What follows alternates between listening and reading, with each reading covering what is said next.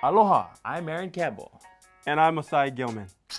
Welcome to this special edition of GPA Play It Smart, where we help student athletes prepare to go to college, get a degree, and become great leaders in our community.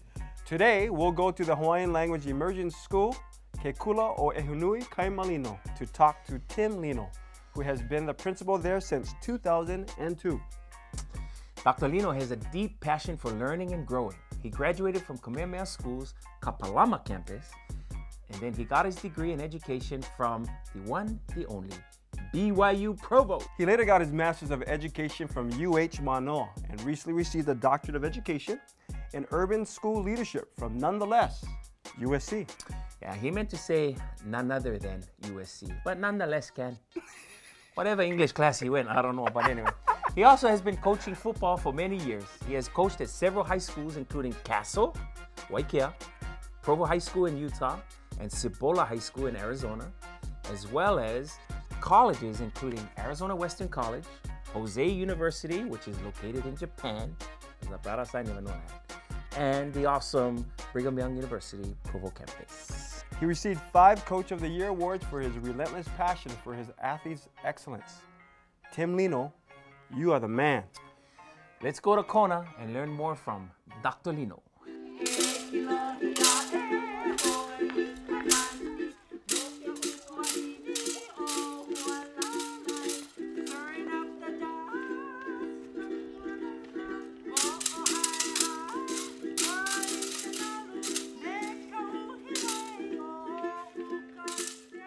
Kekula o Ehunui Kaimalino is a public kindergarten through 12th grade Hawaiian language immersion school. Established in 1995, Ehunui is the only Hawaiian immersion school on the west side of the Hawaii Island. Having a multi-ethnic student population, the school's mission is to perpetuate the language, customs, traditions, skills, philosophies, spirituality, and character of the Hawaiian people, Kanaka Maoli. Their goal is also to achieve academic dual language proficiency through a rigorous standards-based curriculum. Now, let's have a visit with Dr. Tim Lino and hear his advice to all high school students.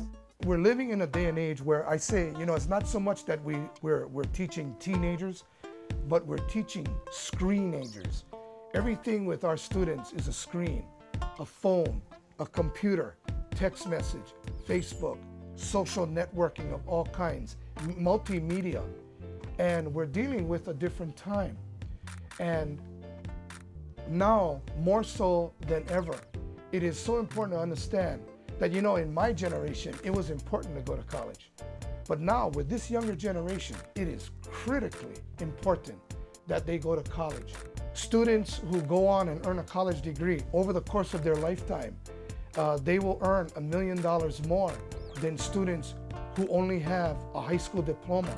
My advice to all of you who aspire to be student athletes at the college level or aspire to go on to college is right now, hopefully in your middle school year or if you're in the 9th grade, go to your senior year, go to your counselor and backward map from your senior year on down. At the minimum, you need to graduate from high school at the minimum with Algebra 2. Most universities now will not even strongly consider you unless you have successfully completed Algebra 2. And if you are enrolled in a public school, it is not the school that will make you successful. It's your desire to be the best that you can be. The time is now to prepare for that. The time is to discipline yourself, to work hard. Make the most of your day.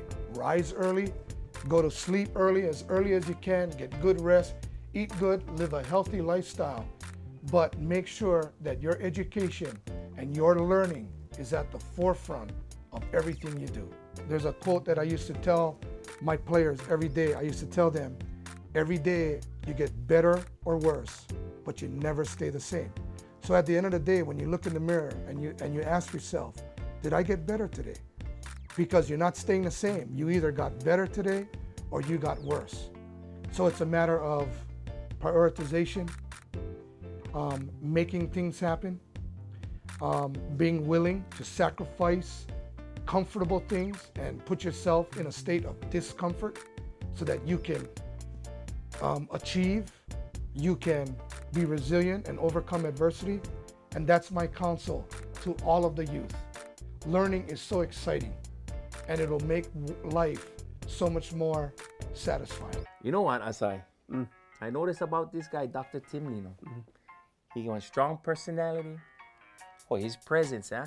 He's very well spoken, very educated. He's passionate. He loves his job.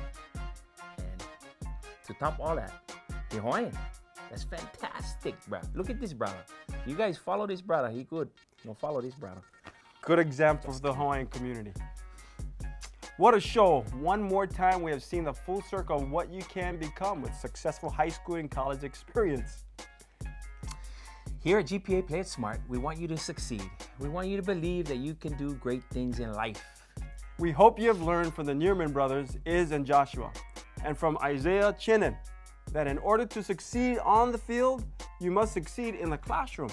And from Tim Lino, we hope you learn to have the desire for continuous improvement and lifelong learning.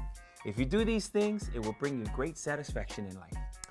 That's it for today. Thanks again, everyone, for watching, and we'll see you on our next episode of GPA Play It Smart. By the way, parents, can you please be a parent first, then be a friend? Shout out to Chris Lee and his children. Sorry. Yeah. He has just one son, doesn't he? One son, but Chris Lee is the man.